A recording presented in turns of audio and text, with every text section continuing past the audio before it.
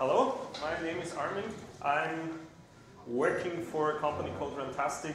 Maybe a few words about what is Runtastic, what are we doing. We're basically providing services for people doing sports. So when you want to go out for a run, or you want to do, then you can track it, or you want to do strength training, then we have apps for that. Or there's even now apps about nutrition, so if you want to eat healthy, then you can do it with our apps, and we support you here. It's smartphone apps, but there is a big need for backend services, and I'm in a team that runs this backend infrastructure. And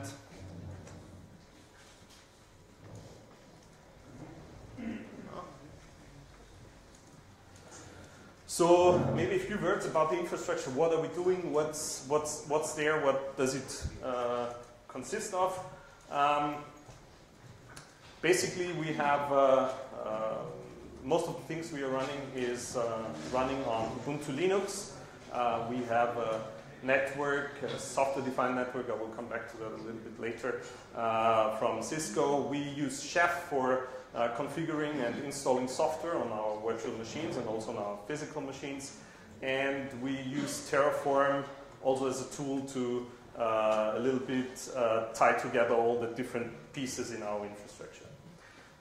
Then we come to the part that's maybe most interesting for you as you're attending the OpenNebula conference. We have a lot of virtualization, so most of the machines that we run virtually. There is only a very little part of the infrastructure that runs on physical machines.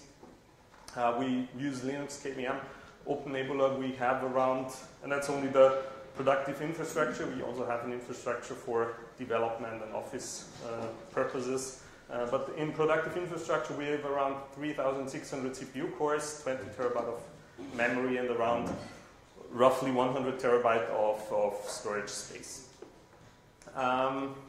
Then we have, and I said that before, we have some physical machines. That's our core databases, which are some kind of legacy.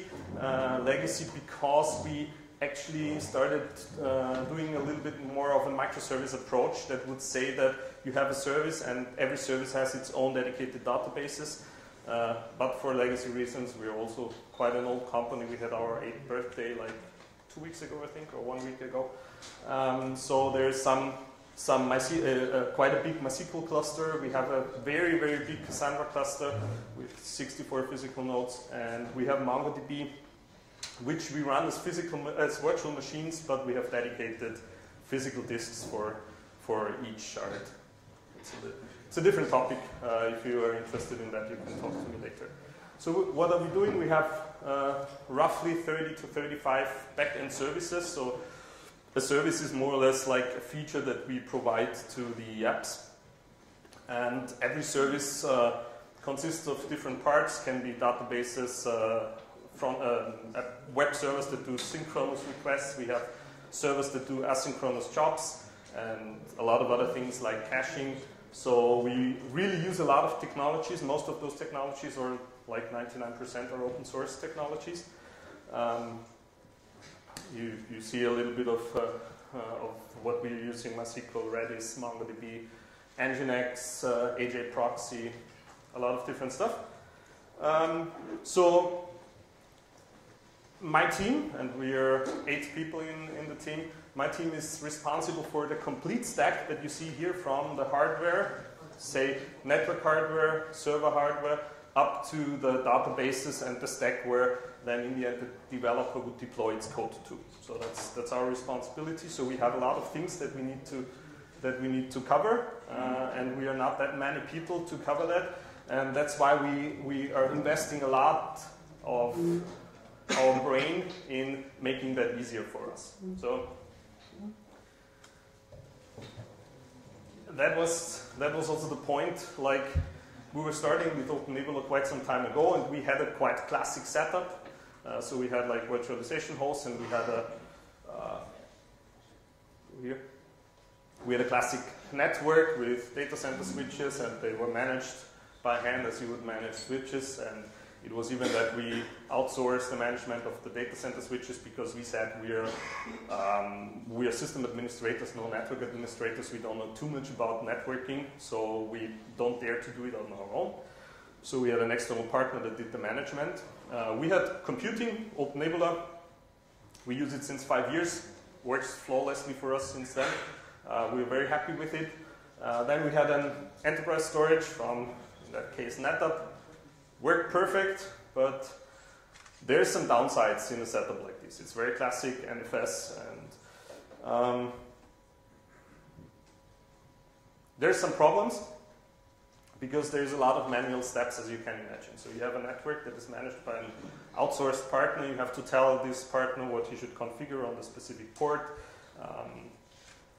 You have to configure the NetApp, whatever you need there. It's also manual because it's an enterprise thing. It's a proprietary solution, and then you have a lot of things to consider when you create a new service. Then an additional thing is that you have a lot of scaling effort because if you can imagine if you have an enterprise storage and this enterprise storage is not big enough, then you would add maybe a disk shelf, but at a certain point there is an end. It's a scale-up thingy, so it will not be faster forever, and you cannot scale it forever. And it's also another thing. Maybe some of you know this. You want to add 2 or 3 new KVM hosts, but you know, okay, now the storage is already at the limits, so we will also need a new storage. Then you tell your boss that for the 3 new KVM hosts that you want to add, you also need a new enterprise storage, and the enterprise storage is basically then not 10K or something, but it's maybe 60, 70, 80, whatever K, and then he will ask you if you're an idiot, and at least you have a lot of discussions on that. And then there was one thing that was I thought about how to say this. There's a problematic config handover between those systems because there's nothing that ties the 3 systems that we have here together. So you configure a VLAN on the network and you have to do the same in OpenNebula, but there's a lot of errors that can happen in that because you just do a typo and then it's wrong, basically. So we said we have to change something here. And so we decided to go the buzzword way. I also wrote in the little teaser about my talk about the buzzword. So the question is, what is hyperconverged infrastructure? Is it only a buzzword that we use only to sell stuff, or is there more behind it? Because if you think back, well, all of you that are longer in that job know that like 10, 15 years ago, we already had servers that had disks inside and that did virtualization, so what's the new thing on it? The question is, or the difference is maybe, or I looked up on Wikipedia what the definition of hyperconverged infrastructure is. And Wikipedia says something like it virtualizes at least the network part, the computing part, and the storage part. So as soon as you have these 3 things virtualized, meaning you can configure it via a central interface, then you're speaking of hyperconverged infrastructure. Okay, sounds interesting. And then we come to the second point. That was the thing that we liked most about it. That was we wanted to have one interface to configure all the parts. So one single source of truth for your configuration, not having a storage guy doing storage stuff, a network guy doing network stuff, and if you want to know what the state is, then you need to ask all of them. No?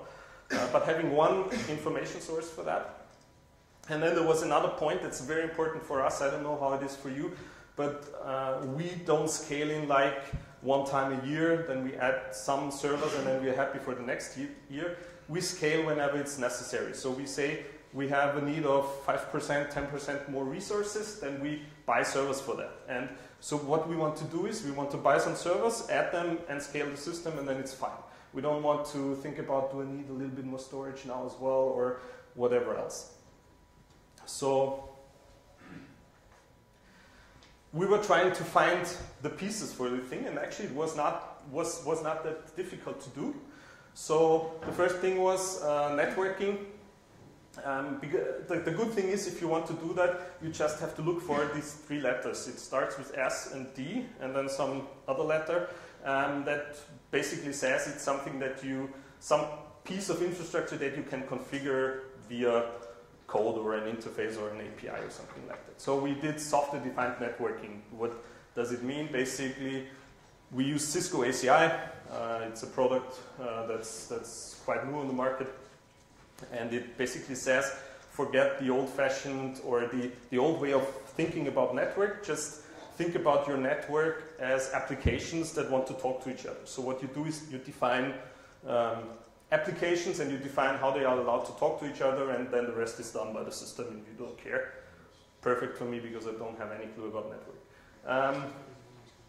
Then computing was obvious for us because OpenNebula worked for us for a long time. We would stick to that. And then we were about the storage part, Ceph. We already had Ceph running in our office environment, quite a big Ceph cluster, because we not only use it for virtual disks, but also we have a media team that does video production and they need a lot of disk space, so we said we run that on Ceph. So we have dedicated Ceph servers in our office, so we had some experience with Ceph. Already I talked about this the last time I was here. So this is the second SD part, SDS. Maybe some details. I also already said something about Cisco ACI. It's completely API driven, so the complete thing is an API and whatever else is then wrapping around this API. So you can configure your network via an API. So you define these application groups, like say you have a group for a web server and you have a group for a MySQL database, and then you have a group for whatever, another web server type and things like that. And then you just define contracts between them and say the web server is allowed to talk to the database and the second web server is also allowed to talk to the first one, but whatever. So there's contracts you define, and then ACI takes this contract information, this grouping information, and will create routing rules on the switches. So every switch is a router in the end, something like that, and we'll create ACLs on the network layer.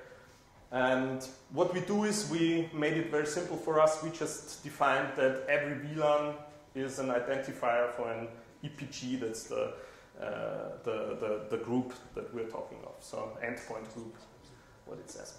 So if we say we want a new EPG, we just fire up the machine in a new VLAN and then it's in their own group. So every microservice in our case has its own EPG, and then within this EPG there may be a load balancer, in our case HA proxy. So this is the only entry point to the whole EPG from the outside. So everyone that wants to talk to this microservice needs to talk to the HA proxy in front. Then we have maybe dedicated databases, could be MongoDB, MySQL, Redis, Elasticsearch, you name it, whatever else. Then most of the time you have synchronous application servers. They run in our case most on JRuby. We have the same stack then basically also for asynchronous workers that do asynchronous jobs. And all that is then taken together into one EPG, one network group, and the machines within the group are allowed to talk to each other, but not to anybody else by default. Then we have Ceph. I think most of you will know Ceph, but very shortly, it's a distributed storage. It provides block storage. It provides an S3 compatible object store, and there's also a possibility to have a file storage interface. Underneath, there's just a lot of disks on a lot of different nodes.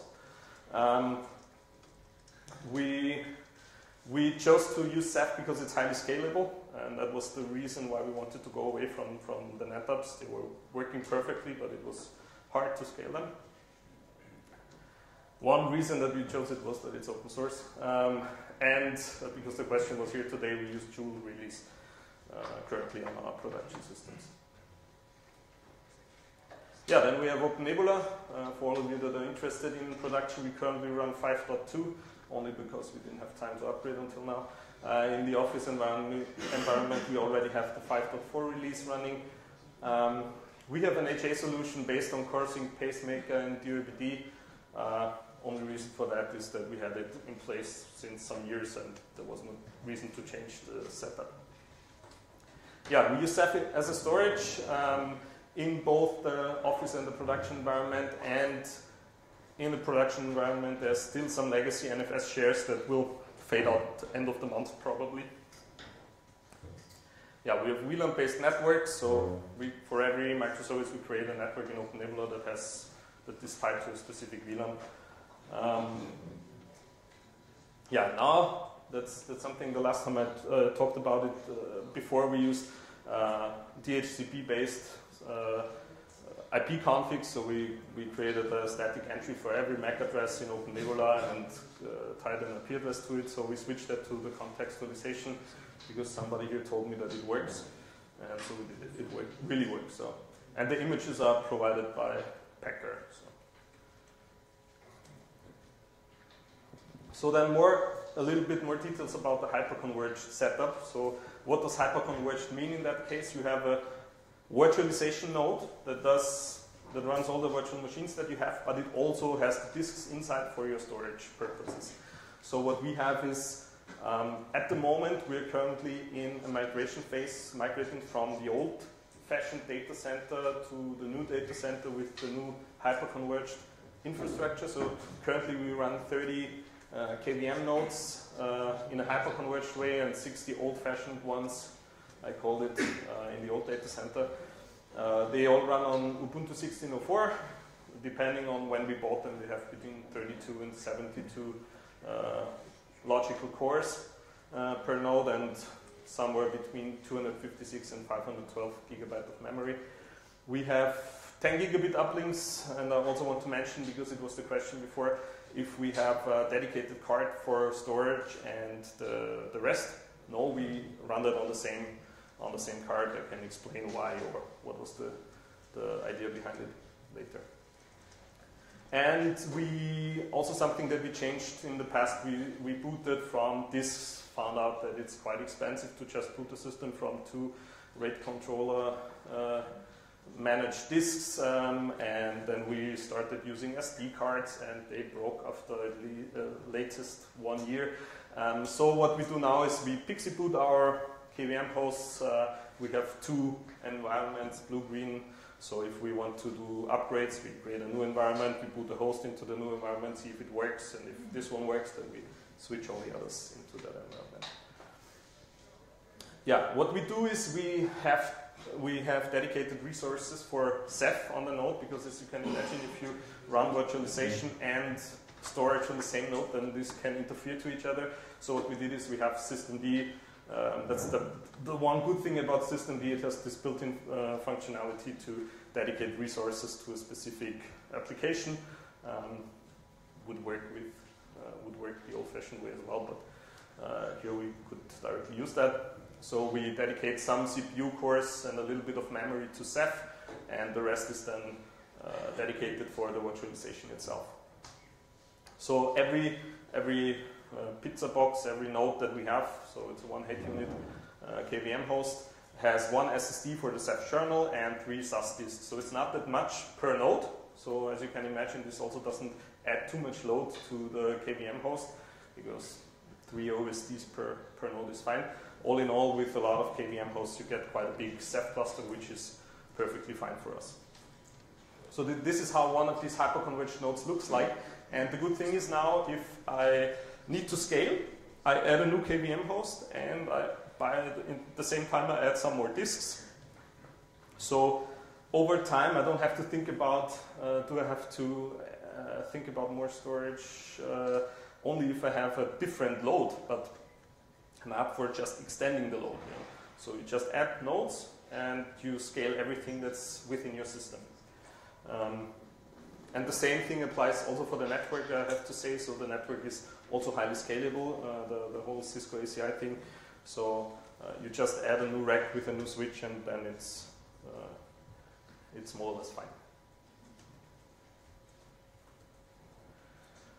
Yeah, so there's one thing about all of that. It's still 3 different systems. You have Ceph, you have KVM or OpenNebula, you have Ceph, Ceph already, you have the ACI. It's 3 systems, and you still don't have one interface for that. So we were looking Had a solution for that. We were using Ceph a lot and thought, yeah, why not use Ceph for that and let Ceph configure everything here. But Ceph is very good in installing software and configuring it on a single node, but it's very, very, very bad if it should install and configure software on several nodes in an orchestrated way. So we were looking for something else, and we decided to go with Terraform. We already heard something about Terraform today from Jimmy. And so yeah, we also wrote our own OpenNebula Terraform provider because there was nothing here. I actually also told my colleagues today that they upload the latest version to GitHub today. So as of now, there should be the latest OpenNebula provider available in the Runtastic GitHub account. If you're interested, what does Terraform do in our case? It first of all it configures the ACI and creates. If I want to do a new application, a new service, it creates all that necessary VLANs and configurations within the ACI. Then it goes to OpenNebula, creates a network with exactly the same VLAN that it used in the ACI and the same IP subnet, and will do the same in OpenNebula. Then it will also go and create virtual machine templates in OpenNebula, use the right networks for that. Then it will create virtual machines and start them. Then it would at one point connect to the virtual machines and do a Ceph bootstrap and install whatever software is needed on that host. When that is done, then it does some other stuff like updating and whatever, and it will then reboot a final time, last time the machine. And when the machine is rebooted, then there is some scripts executed, because you may have machines that are in a cluster, like you have HA proxy in a cluster, and then you need to execute some scripts so that the cluster, the pacemaker cluster, is up and running. Or you're MySQL or Redis and you want to do master-slave configs. That's also all triggered by Terraform. And Ceph is very easy because you just create a pool and you use it. It's the most easy part. With OpenNebula, you just configure the few things in your data store and it's finished. And that's basically how the whole thing works. Do I have still time? I can show you a little bit if you're interested. Can you read that?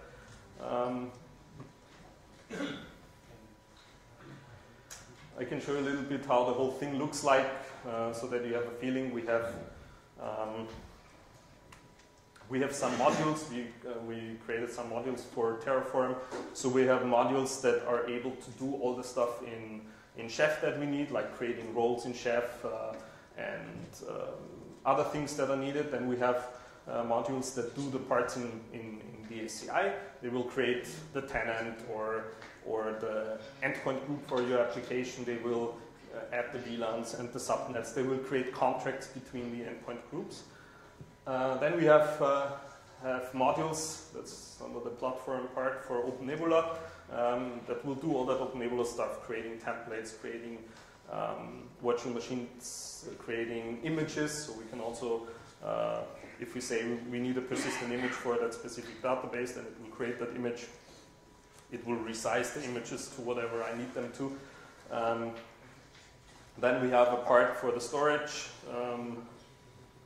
and the part for services, which is a little bit of an abstraction module, because we have the same service over and over again, so all our services look like have the same stack. So we created something to do that here. And then here you can see that's basically all the services that we already run or configure with Terraform. And you can see here. That's the stuff that we can do at the moment. So we can create Elasticsearch, Glassfish, HA proxy, Memcache, MongoDB, MySQL, Redis, Sidekick, which is a asynchronous worker setup for Ruby. Some other stuff, Trinidad, Zookeeper. So basically what we have is a template, the user, or we can just pick the parts that we need. We just do a little bit of configuration, just changing some variables on what's the name of the service and stuff like that. Then we do the Terraform plan that we saw already today and the Terraform apply, and in the end, like 10 minutes later, the whole thing is up and running. And if you want to scale it, we just add nodes to the whole thing, and we can scale up and down as we like.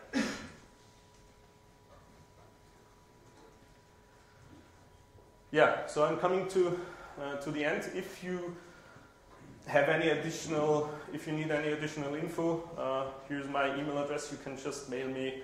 I'm really happy to get in contact with you guys because I also want to know what you're doing. So just post me a mail. We also have a tech blog at Runtastic. There is quite some interesting tech articles, not only about what we are doing, also about what our developers are doing. If you're interested, just have a look. We have a GitHub account where you can also find that Terraform OpenNebula provider, plus several other stuff that our company is providing or doing. And if you're interested in more in the Terraform part, then you can just go and there's a YouTube video that about a talk that I did on that. That's it. Thank you.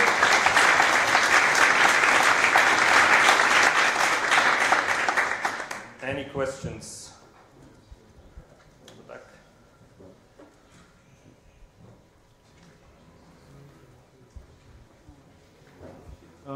Hi Armin, thanks for this. Do you support everything yourself, or do you get kind of like support from the Daytime guys, or from OpenNebula team, or from Cisco team, or you handle everything internally? I mean, we obviously have support for Cisco ACI because you need to have it anyways if you have a product like this because it's not open source. So we have support for this, but more for the hardware side. And we don't have support for the rest for OpenNebula or Ceph. Because we didn't need it until now. We have some support for some of our databases, but in that area we don't have any support. So basically grow the capabilities in this 8-person team that you mentioned and basically keep it inside. Yeah, yeah. So.